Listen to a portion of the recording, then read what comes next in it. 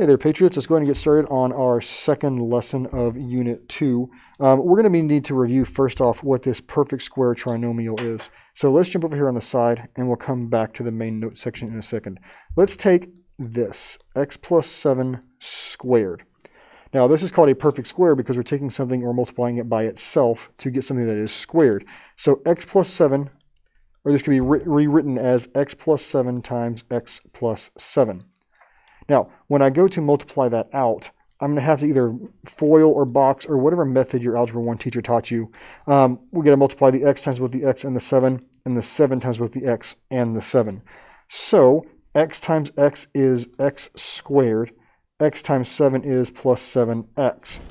Then we jump to the ones on bottom. 7 times x is 7x. 7 times 7 is 49. Now, this happens every single time that I do one of these perfect squares. This middle term ends up being doubled, and it's the exact same term. So whenever I simplify this down, I get x squared plus 14x plus 49.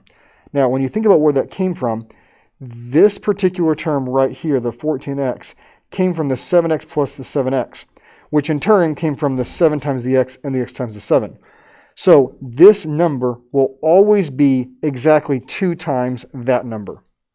Also, when you think about where this 49 came from, this 49 came from the 7 times the 7, which is always going to be that number squared. So I can take the shortcut here, and let's just do one, x plus 9 squared. I could take the shortcut and just go ahead and write in my x's. And then if I take the 9 and double that, I'm going to get 18. If I take the 9 and square that, I'm going to get 81. It works the same way with negative numbers. X minus 3 squared. Take that number and double it, and I get negative 6x.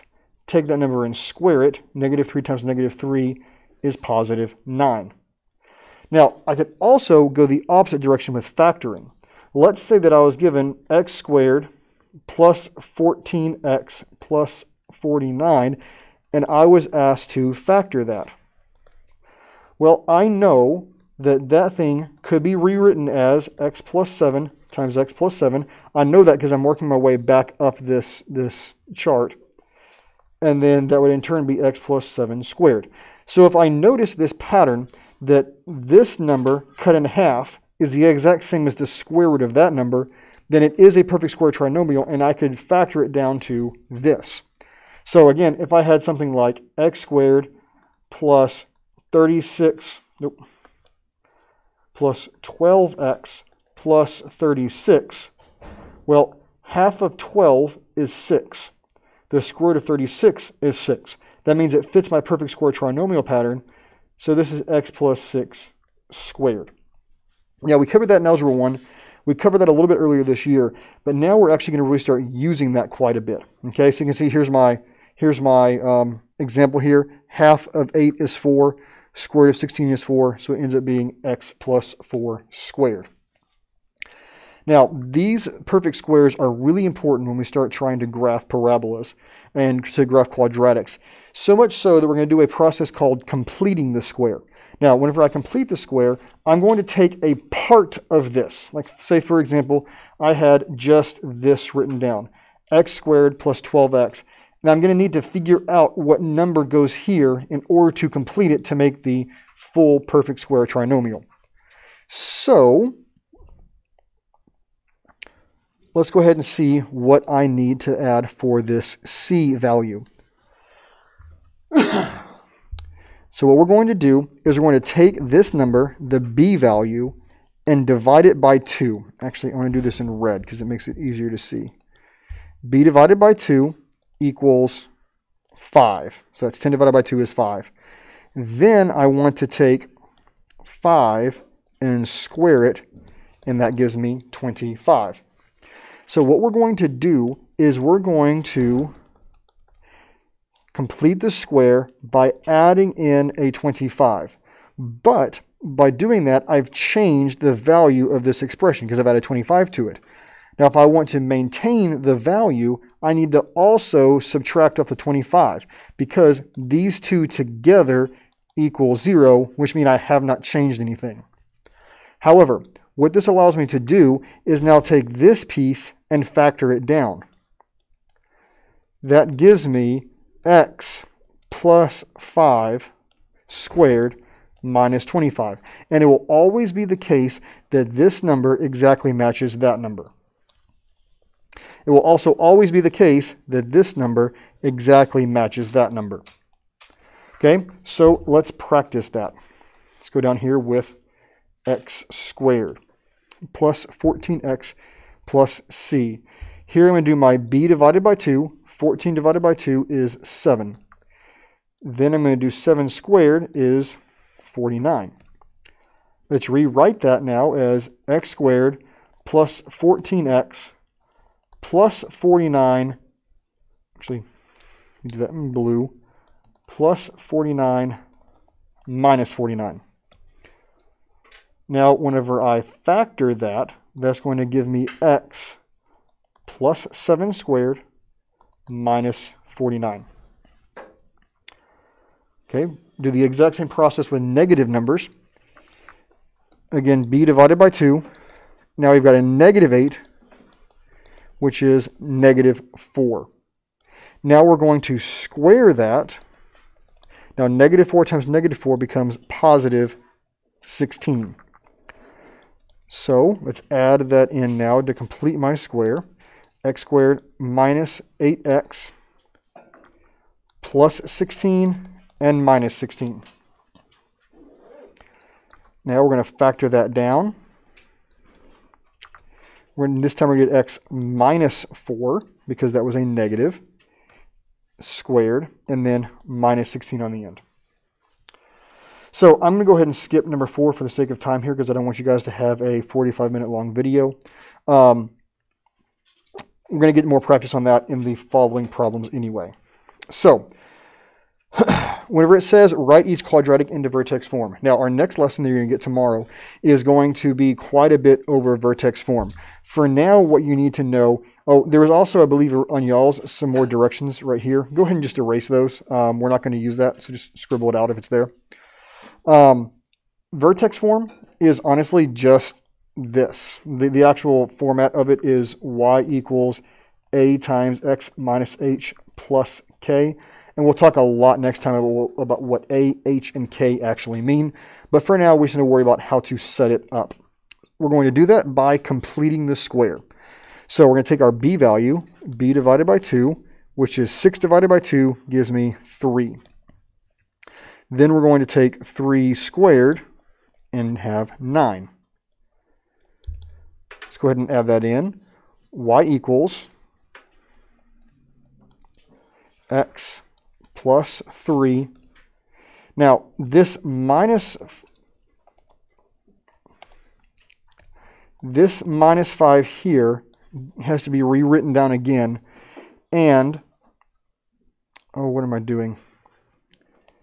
Let me back up a second. Sorry, I forgot to do something. I've got to add the 9 and subtract the 9. Now, what ends up happening whenever I rewrite this is I get y equals x squared plus 6x plus 9, and then this minus 5 and minus 9 together combine to be a minus 14. Now, the reason that I combine those two together and not the 9 is that I need that 9 in order to make this a perfect square trinomial.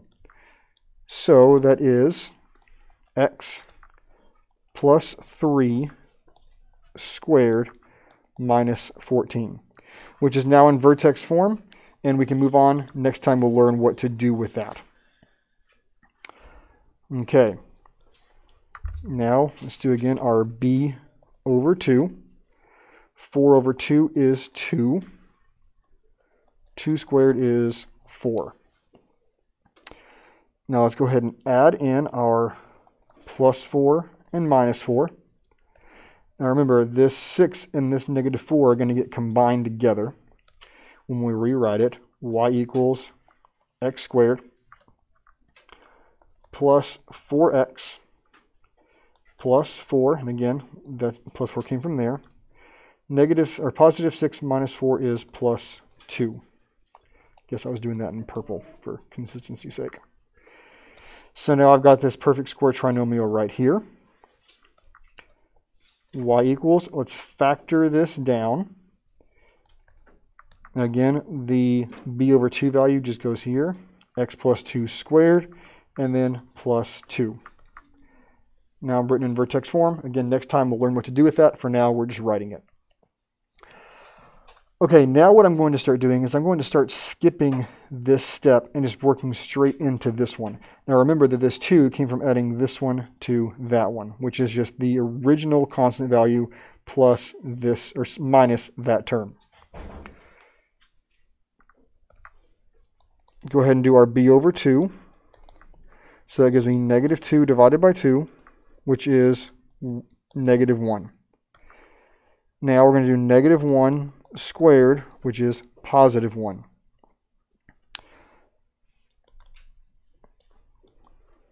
Like I said, we're going to skip straight into this final form here.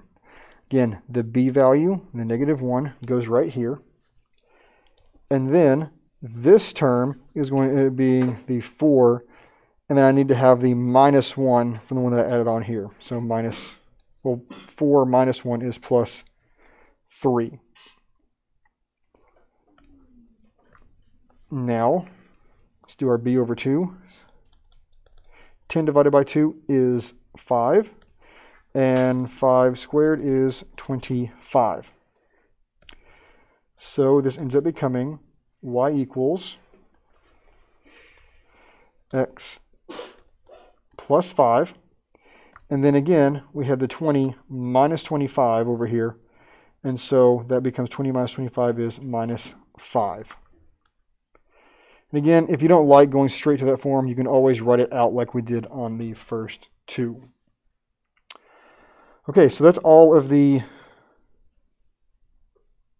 converting to vertex form. Now we need to practice going from vertex form to quadratic, or to standard form, which remember standard form is just y equals a x squared plus b x plus c. So the first thing we're going to do is we're going to multiply this out, which we practiced earlier. Y equals negative 2. Now I'm going to put the parentheses for this, and then my plus 3 here on the end. We're going to go ahead and multiply out x plus 1 squared, which if you remember what we did up here at the beginning, we always said that it was double the 7 got 14, square the 7 got 49. So we're going to double and then square. So x squared, double the 1 and you get 2, square the 1 and you get 1. Now our second piece here is we've got to distribute the negative 2 across the parentheses. So we got y equals negative 2 times x squared is negative 2x squared. Negative 2 times 2x is minus 4x. And negative 2 times 1 is minus 2. And then our plus 3 drops. Now we're just going to combine our like terms on the end. Y equals negative 2x squared minus 4x. Negative 2 plus 3 is plus 1.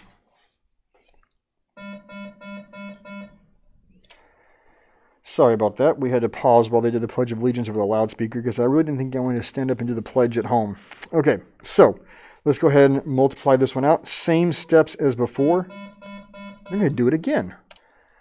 And we're back again. Okay, so we got g of x. We're going to start off by expanding out this one. I'm going to write it here and then go ahead and put my plus 4 on the end. Now we're going to get x squared, double the negative 1, and you get negative 2x.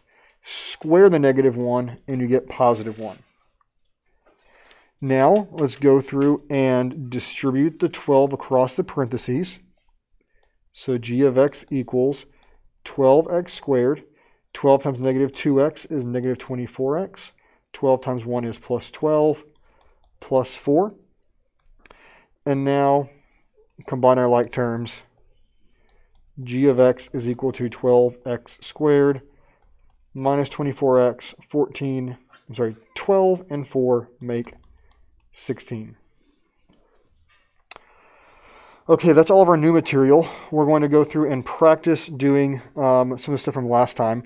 And I'm not going to do number 2 here because you can always go back through and watch some more of those videos, or that video from yesterday. But let's go ahead and practice this again. So we've got our, for number 1, we want to find our vertex. We have to do that first by finding the axis of symmetry, which happens at x equals negative b over 2a. So b is 8, so negative 8 divided by 2. A is negative 2, which is negative 8 divided by negative 4 and simplifies to 2. So my axis of symmetry is at x equals 2. I'm going to go ahead and draw that in.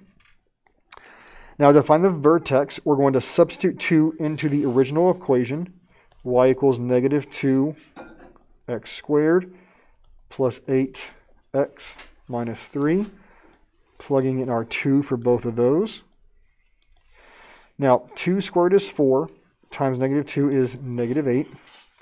8 times 2 is 16 minus 3. Negative 8 plus 16 is positive 8, minus 3 is 5. So our vertex is going to happen at 2, 5. So let's go up here to 2, 5. Now, is it a maximum or a minimum? So since we have a negative 2, my general shape is going to be an upside down parabola, making this a maximum.